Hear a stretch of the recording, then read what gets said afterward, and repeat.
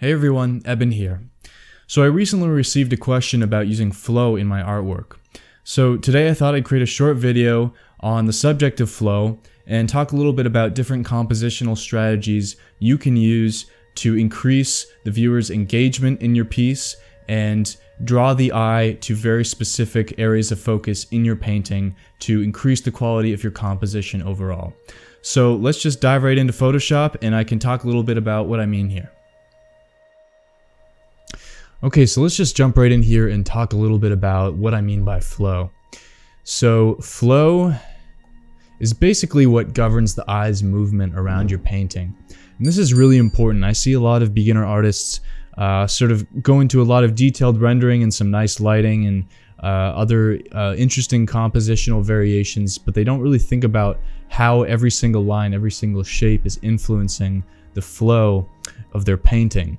So if we start out with something like, you know, just the rule of thirds as a template here, basically the first thing we'll want to do is decide where our focal point or focal points are going to be.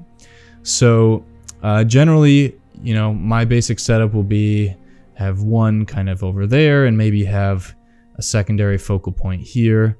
You can have really an infinite number of focal points, but it does get increasingly complex. So let's say we have three, maybe we could have one there, and then a second one here, and then maybe a third one down here. And basically you just want to set these up so that they're not sort of weighted equally. You want the first focal point to be your primary area of focus. You want it to have to be sort of the essence of your painting, the thing that everywhere else is leading.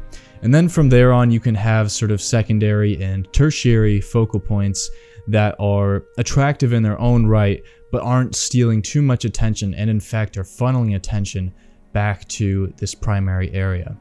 And this helps to keep some balance and variety in your painting, and having equally valued, equally weighted focal points around your piece will confuse the viewer a little bit and sort of create some tension between them.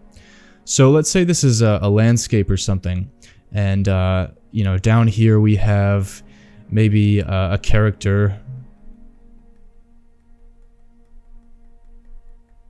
and then over here maybe we have an interesting building of some kind,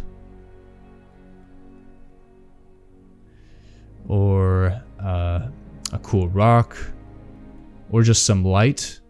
That's a very simple one, but it's an attractive focal point anyway. And then over here we have our citadel, or our monster or something.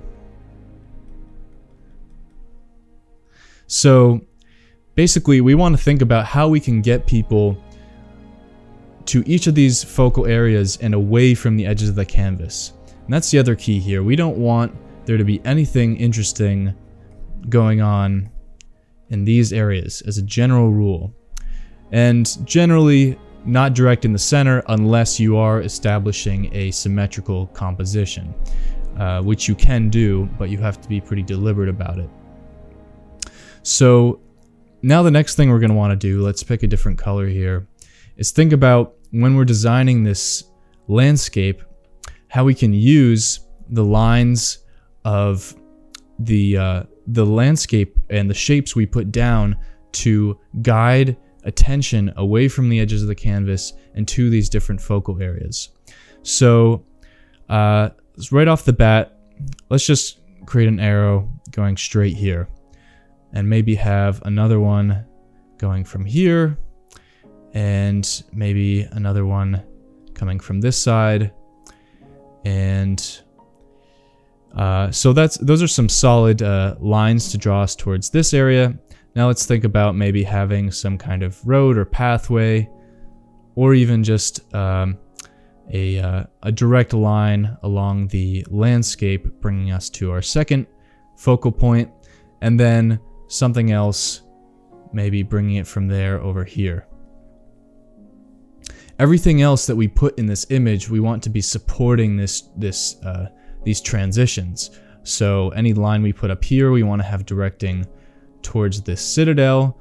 We don't want to have anything kind of like cutting across like this, or maybe sort of just intercepting these lines and leading the viewer's attention back here and sort of cutting off our flow to our primary focal point.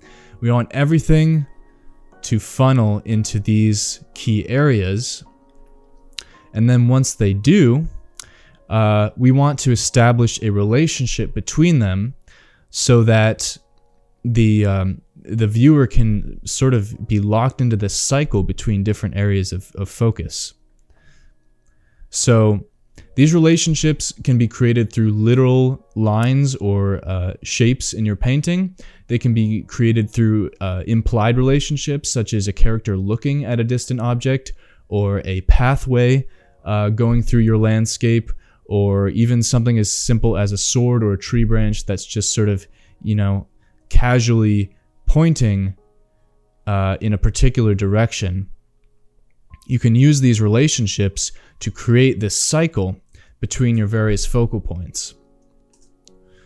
So let's just illustrate that pretty quickly. And right now I know it's hard to perceive this as a landscape, but we'll kind of get into that section next. Right now what's important is that we have these arrows, these lines, these paths for the viewer's eye to follow that are leading to these various focal points. And from there, we can develop some kind of cycle between them. And we want to make sure there's nothing interesting leading out in any way from this cycle.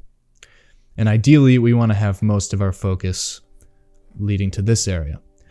Now, the next question is, okay, so you have these pathways, but what is going to control the direction of flow? For example, if I'm a viewer and I found this focal point, what's to stop me from going back in this direction to the edges of the canvas and away from the painting?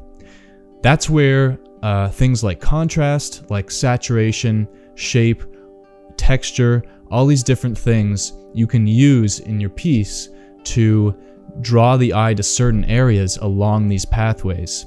If I make my primary focal point a really high contrast, high saturation area, the tendency of the eye is not going to be in this direction.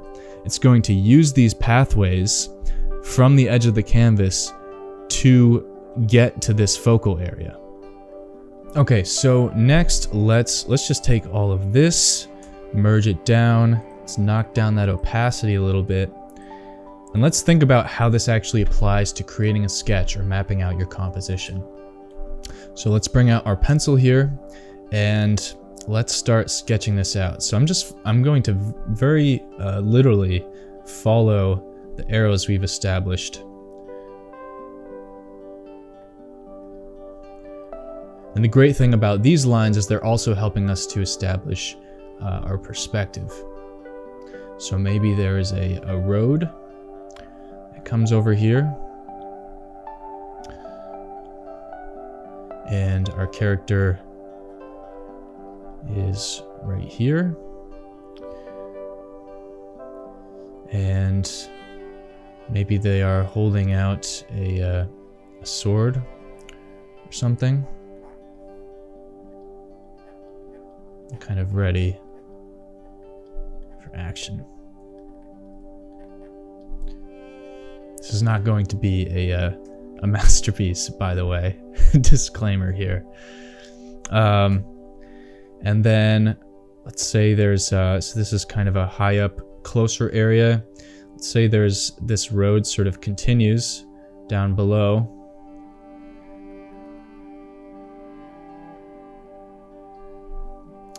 And leads us to focal point number 2. And I'm going to use some arrows from the side of the painting here just to sort of reinforce that landscape. And can't remember if we can just have this be an interesting rock. You don't have to have 3 focal points.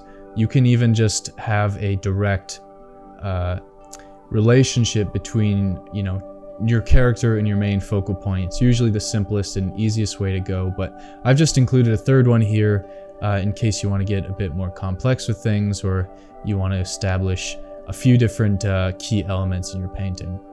So from there, this road is coming out this way. I have a horizon line here. See how it's following this blue line that I set up earlier? And maybe some mountains coming in from the corner. And let's also think about some clouds we can set up that are following this blue line over here.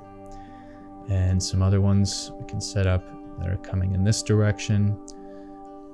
Again, this is all already following perspective lines as well. So, you know, you can use perspective to your advantage to create this flow as well. And now let's create our citadel, our fortress, whatever it is. Oh, that's pretty bad. Let's try that again. All right, good enough. Now, the viewer's line of sight is connecting to this rock, or maybe, actually, maybe it would be better is if they're facing forward. Maybe they have just a straightforward stance and they're looking up this way. It's probably not the best angle to set up here, but you know, it's just an example. And this vertical line of the citadel is also sort of creating this relationship between the character and that as well. We could think about other ways we can lead the eye over there, maybe some other curves in the landscape, something like that. And let's see what this looks like without our messy layer underneath. So we can see here how the viewer's eye can come in at any point in this canvas, follow these paths around, and stay within the composition. Okay, now let's take a look at a real example of how I've used this in a painting. So let's look at this piece I made for a live stream a little while back. And let's talk a little bit about how I used those same strategies in this piece to keep the viewer's attention here and to keep the eye circulating around the piece. By the way, you can check out the full walkthrough of this piece in the 3-part live stream series that I've included here on my channel. And you can find a lot of these brushes as well in the description below the video. So let's bring out our builder brush again, get it nice and bold. Let's think about how we've created pathways of flow within this piece. So if you'll notice, look at the strokes I'm using over here in the corner. All of these are creating lines leading in this direction. They're also moving from an area of low contrast and low saturation to an area of higher contrast and higher saturation. That's basically taking care of this corner here. Up here, we also have an area of low contrast and low interest right here, and we have this pathway that's sort of bringing us up around this side of the canvas. Essentially, if the eye ever wanders up here, it's catching it, diverting it over, and bringing it to these other areas of focus. And so this right here could be our secondary focal point. This is our primary focal point. Oops, that's a 2. And these are both areas of high contrast.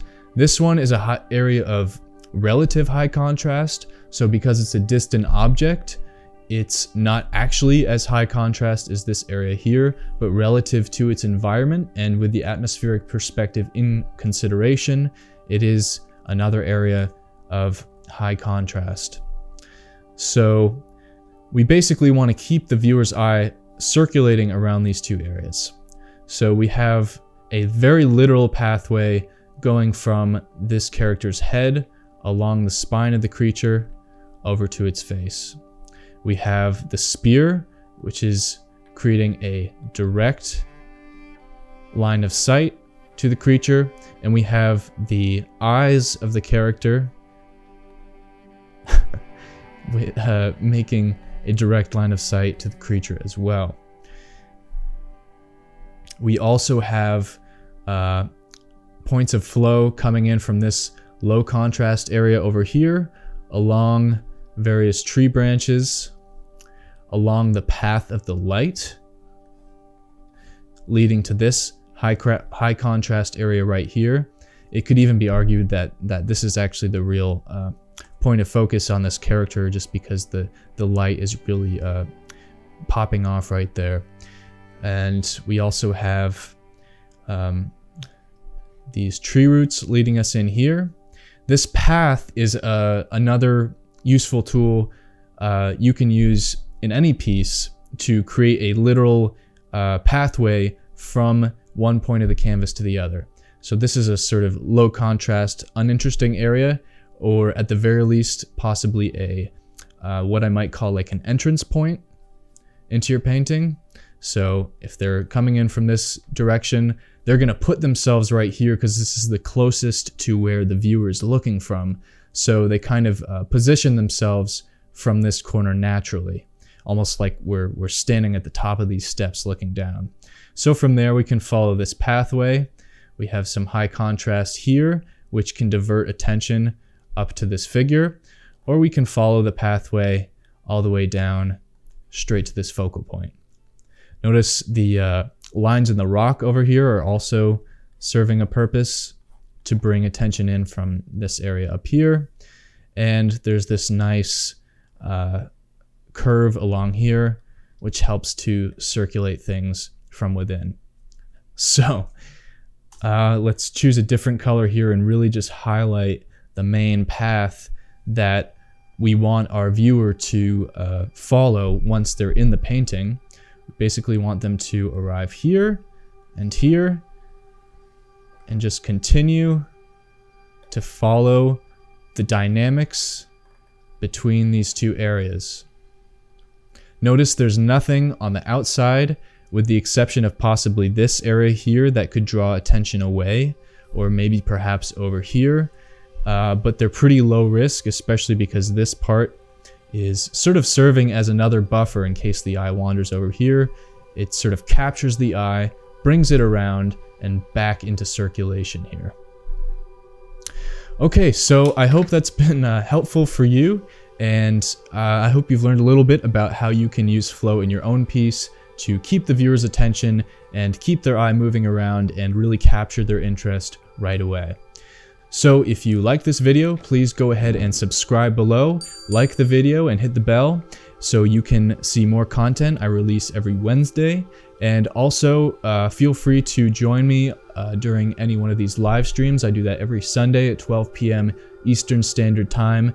And if you hit that bell, you'll receive a notification about when that's happening. So until next time, guys, take care.